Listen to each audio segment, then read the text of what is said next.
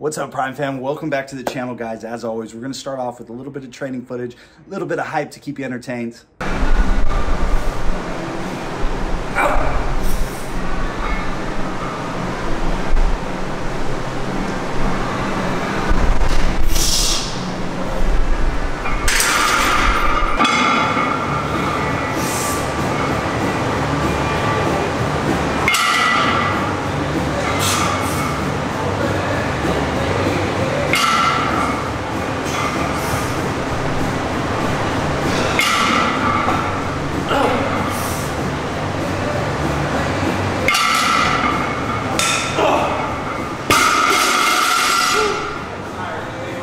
So we're going to talk about a lot today. We're going to take you guys through my full body workout that I just did. Bunch of squats, bench press, stiff-legged deads. We're going to take you through the whole 9 yards. We're also going to talk about in today's video who I think full body workout training splits are superior for. So I think a lot more people should be doing full body training, and I'm going to explain who might fall into those categories. And then we're also going to explain my workout split and how I have this all set up, so that way you guys can get a conceptual idea of how I'm implementing this. And we're also going to kind of delineate and differentiate between full body training and powerlifting training, which powerlifting splits oftentimes look like full body workouts, and they kind of are on paper, but the nuance that goes into designing a full body workout training routine versus a powerlifting split is actually very different. And I would say currently I'm more aimed towards full body training rather than powerlifting centric training. So we're going to explain the difference there. Let's start off with what I did in training today though first. So I started off the day with tempo ass to grass squats, building up to a single there. I moved on to some close stance pause high bar squats. After that, some doubles there. Then I had 4-inch deficit stiff-legged deadlifts with ascending sets there. And then I did some short rest football bench pressing, so that using the football bar. And then I went on to some single arm strict dumbbell overhead pressing. Got really heavy on those. That's a really fun exercise. I'll be explaining why I did that later. And then I went on to some core work, some plank pull throughs, as well as some Copenhagen planks. So before I take you actually through the workouts, I'm going to kind of play some of it on the screen as I talk about it. And I'm going to kind of also bounce back and forth between why I think full body workout splits are superior, as well as some information about the training I'm doing. That way I can keep you guys entertained. So starting off for the day, I did some tempo ass to grass squats in my competition stance, meaning low bar, full gear on, my belt's on, knee sleeves are on and whatnot. The goal here is, because I've been doing pause squats and getting pretty heavy on those for really long pauses, I wanted to reintroduce a non-pause low bar squatting exercise into the program, but I didn't want to rush my form. I want to actually still be working on end range position and mobilizing and getting comfortable in that bottom position. So I used a tempo, about a 3-second eccentric, got up to 545 pounds for the day, and I did really well at controlling this load all the way into the hole and coming out of it. I'm using pound plates just for a little bit of clout. Honestly, I actually really just like training on pound plates. This is gonna sound weird, but the whip makes it feel less gross on my joints. It's harder to control. My performance is a little worse, but it feels healthier, which I have some theories as to why. But anyway, in case you're wondering why I'm using pound plates there. And then I did some back off work with some close stance pause high bar squats for doubles at 400, I think it was 25 pounds.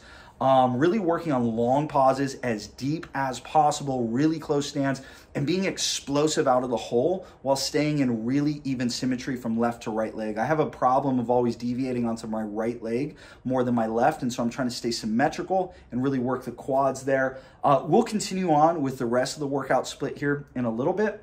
I want to move on really briefly to who I think full body workouts are superior for. So generally speaking, if you want to do a full body workout split, you either are probably going to be a beginner or an advanced athlete. So beginners, they really want to focus on quality over quantity. They need to get their technical competency down on the barbell. So they need to be technically competent on a barbell. They need to improve coordination, improve awareness, proprioception of limbs, and they really just need to basically become a good coordinated athlete doing these movements that are going to be very foreign to them. If you start doing really high volume workouts with beginners, they can definitely actually survive it because they're so undertrained, they can kind of adapt to anything, but you're going to see a lot of movement detriment there. And I don't think beginners should be doing really high volume routines. And full body workouts tend to be usually lower volume and more of an emphasis on movement quality as well as intensity and frequency. So you're gonna be training all the lifts at a higher frequency, usually on full body workout split. So beginners definitely, everyone kind of knows that though. But what I think people don't know as much is advanced athletes actually do really, really well on full body workout splits. So advanced athletes, we're already very technically competent. In fact, our coordination is extremely high. Our technical prowess is extremely high. And we're very, very strong. So what does this mean? Well, it means your joints can get beat up really quickly. It means you get a lot more adaptation out of less, because every set, you're so controlled, you're so coordinated, you're also having so much output because you're really strong. You're gonna see a lot of adaptation response just from 1 or 2 hard working sets. As we're an intermediate, they're kind of in between. They're technically competent, so they're safe on the barbell, they know how to move, but they're not so advanced that they're gonna get beat up from just a couple sets, so they're gonna need 3, 4, higher reps, higher volume to incite a lot of muscular growth and some other things that maybe a full body workout split is not quite going to incite. This doesn't mean full body workout splits don't incite maximum muscle growth.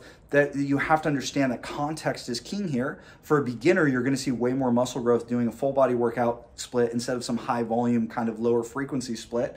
But advanced athletes definitely shine here, and I think actually more advanced guys should be using full body workouts than you regularly see. Weirdly, you don't see it as much like that. Next is gonna be long range of motion lifters. So you tall, lanky people. You watch a guy who's 6'2" with long femurs doing squats, 1 or 2 sets in, he's dying. You watch a 5'2" female, or even just a really short guy with short femurs, they can get away with 3, 4, 5 working sets of squats and barely breaking a sweat. So you got to understand what kind of lifter you're dealing with here as far as biomechanics and limb lengths. And then also high fatigue clients. So people whose work is really crazy, or genetically you just get banged up and beat up really easy out of a little bit of volume, which by the way does not mean your response to training is poor. I'm someone who gets banged up from just a little bit of volume. Obviously, I'm doing pretty good. I would say as a powerlifter, I'm not one of the best in the world, but I think I ain't too shabby on the barbell, so don't think this means you're an inferior lifter or that your genetic ceiling is gonna be necessarily lower. It just means you get less out of more. In fact, usually it means you're highly coordinated and pretty competent with your movement. So high fatigue clients, basically anyone who is in a situation where their recovery is lower or they just tend to respond to training like that. And then lastly, enjoyment. So we will move on to what my workout split's like and the differentiating factors between a full body workout split and a powerlifting split. But let's continue on with the training. So did the tempo acid grass squats and the close stance high bar squats. Then I moved on to some deficit stiff-legged deadlifts off a 4-inch deficit. Guys, these were fun. I went fucking heavy. I had ascending sets and I built up to 405 pounds. And I was going really controlled on the eccentric. Also, sorry if you guys hear Scout itching himself down below me. My little pup is down here itching himself and he just stopped. There's the little guy always right by my feet. So 4-inch deficit deads, guys, this is such a fun exercise. It works mobility, end range position. It makes you very resilient. Your capacity will go through the roof. You'll gain crazy work capacity in your back and core. Love this movement. Then I moved on there to some short rest football bar bench pressing. So I was doing sets of 10 mostly. I had a rep range I chose, which was 8 to 12. And I just needed to stay in that rep range. And I had kind of a load that I was aiming for. In this case, it was about 185 pounds. Give or take, I don't know what the bar actually weighs for this. So if any of you guys know, feel free to leave it in the comment section. Maybe the bar's less or more. But I was doing sets of 10 with 1-minute rest periods. Scout, don't touch that camera. Don't knock over my camera, boy. I'll fuck you up. I'm just kidding, I love him. So we did short rest periods there, sets of 10, and really focusing on explosiveness and contraction. You actually see, as the sets went on, I got more explosive, and I was really focusing on squeezing my pecs and getting end range tricep activation. So these destroy your triceps and your pecs like crazy if you do them right. They're really, really amazing. Okay, you're gonna come up here? Go ahead, come on. Come on, interrupt. Yeah. Okay, sit down, sit. So after that, I went on to some single arm. Don't mess up my computer. He's messing everything up. Okay, I love you. The people love you too, the prime dog, the prime mascot. Okay, we're gonna pause this because Scout's interrupting. We'll be back after these brief messages. Okay, buddy, you're messing me up. I need you to come over here. Come over here. Good boy. Okay, you go nap. You played all morning. I walk this guy. Hey, down. He thinks I'm playing. I gotta stop laughing. I let this dog get away with hell. He is so spoiled. He has toys everywhere, and I walk him like 6 freaking million times a day. Down, down, no. Okay, yeah, go get that. No. This is how you guys know I do all my footage in usually one take. We had to cut there because Scout was interrupting. So after the football bar bench, I went on to some single arm strict dumbbell overhead press. Now these are amazing. When you do them single arm, you have a little bit more mobility. So unless you're someone who's really into like calisthenics and has crazy overhead mobility, which most powerlifters, even me having pretty good mobility for an advanced powerlifter, it's hard to get a good full elevated scapula and complete lockout at the top. When you go single arm, I'm telling you, try this. It's a little hard to balance, but you'll get used to it quick. You'll get a little core activation too, but you can lock out so much more full. It feels like a very invigorating lockout compared to a normal dumbbell overhead press. It always feels like I can lock the elbow, but I'm almost like kind of stuck in this constant tension feeling, which I actually don't want. I want to work that end range scapula overhead work. So went on to ascending sets here, got up to the 80-pound dumbbells, which for me is really strong. My shoulders are incredibly weak. So this was great to do. And dude, it sounds funny just doing sets of 3. I got a gnarly pump. If your form's really good, you don't necessarily need high reps to get a crazy pump. It can help, but I got like an insane shoulder pump there. You guys can see it in the videos by the final set. Then after that, I went on to some core work. So no arms on this day. I throw most of my arm work and some of the other stuff on other days. So it's technically not crazy full body where I'm doing all this extra arm work. If you were a beginner, I might throw in another exercise or 2 after the core work for some arms and, you know, maybe rear delts or something like that. Something you can do very quick that doesn't require long rest periods, so that way you're not in the gym too long. The key with programming full body workouts is you don't want to be in the gym way too long. If you start having 2 or 3 hour workouts, especially being a beginner or intermediate, this is going to be causing inferior training results. You're just going to induce a lot of stress, and you don't want that. So the key is to be fast-paced when you're on these programs and to maybe even limit the amount of sets you're doing. For the core work I was doing, the plank pull-throughs and Copenhagen planks, I was only doing 1 to 2 sets on those exercises. So very limited on the amount of volume I was doing there. You know, someone else might need a little bit more volume, but the point is less is more on full body workouts because your frequency is going to be higher. Now, how do I have my workout split set up? So this is where it gets fun, it gets a little interesting. So I've kind of combined like powerlifting centric style training with full body workouts. So a lot of people are going to argue it's the same thing. If you want to argue that, that's fine. To me, if I'm thinking full body workout, I'm thinking purely how do I target every body part I'm hitting for maximum stimulation, and then the exercises fall on top of that. So I start with, okay, I need to train the entire body. Here's the exercises I'm going to do that with. So it doesn't need to be squats, benches, and deadlifts. I tend to use those. So that's where the powerlifting centric side of it comes into play. So I actually have the basis of the program where I have one day that's squat centric, that's today.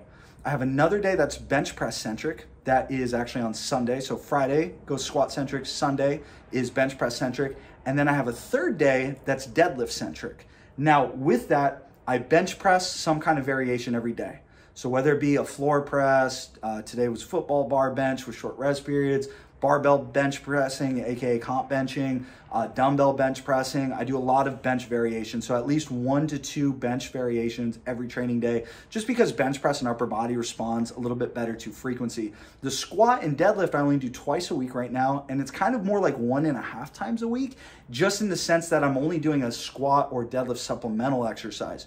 So on my squat-centric day, today, we had deficit stiff-legged deadlifts. On my deadlift-centric day, I have front squats. So it's not a very specific squatting exercise, and that's where the full body is coming more into play. With these exercises, I'm thinking more hamstring and glute development. I'm thinking more quad or core development. I'm thinking beyond just how it's going to carry over to my main squat and deadlift. Now, both of these exercises will carry over to your squat and deadlift like crazy. They're 2 of my favorite squat and deadlift builders. That's the funny part, but that's not necessarily why I chose them. I chose them more for their full body benefits. And that's kind of what I'm talking about, is you have to think about what paradigm you're utilizing to create the basis of your program. So we have a squat-centric, deadlift-centric, bench-centric days. And then we always have supplemental squat and deadlift exercises after the primary opposing exercise. Meaning after my squats, I do a supplemental deadlift exercise. After my deadlifts, I do a supplemental squat exercise. Hopefully you're following me because I'm trying to be time efficient here. Lastly, there's a high focus on intensity currently. And this is generally a rule of thumb with full body workouts. Not always. You can definitely do high volume full body workouts. You can definitely blow up some sets of 10 on your squats and go high reps and whatnot. But usually I like full body workouts that are a little bit more focused on intensity. If I'm going more for a volume overload, then I might actually opt for maybe something that's similar to a full body workout, but I'm going a little bit more broken up and a little bit more volume dense on very specific body parts. And probably I'm training more than 3 times a week. I'm probably gonna be training 4, possibly even 5 training days a week, and splitting up the body a little bit more. So that way I can have more exercise slots and be able to induce more total volume and workload. But what you have to understand is you want to ebb and flow. Don't think always staying in high volume is going to be optimal for muscle gain. That's not the case. You got to flow into that intensity sometimes, and other times you flow into that volume, and there's a flow to it. There's a literal flow to your programming and training.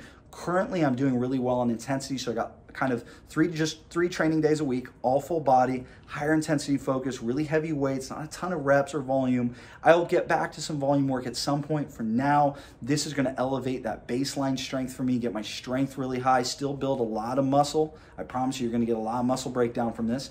And that's kind of a bad statement, because that's not just the way. Muscle doesn't just grow from muscle breakdown. It just comes from stress stimulus. So that's a whole video for another time.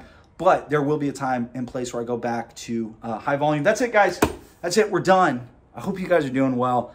I'm doing really well. We're getting ready for the move to North Carolina. Scout's really ready to go, because as you can tell from my small ass apartment that we pay way too much money for, sitting here in Commie, California, California as they call it, Governor Mussolini. I am ready to move. We're ready to get out of here, guys. I'll catch y'all in the next video. Comment down below. I hope you guys are having a wonderful day. I love y'all.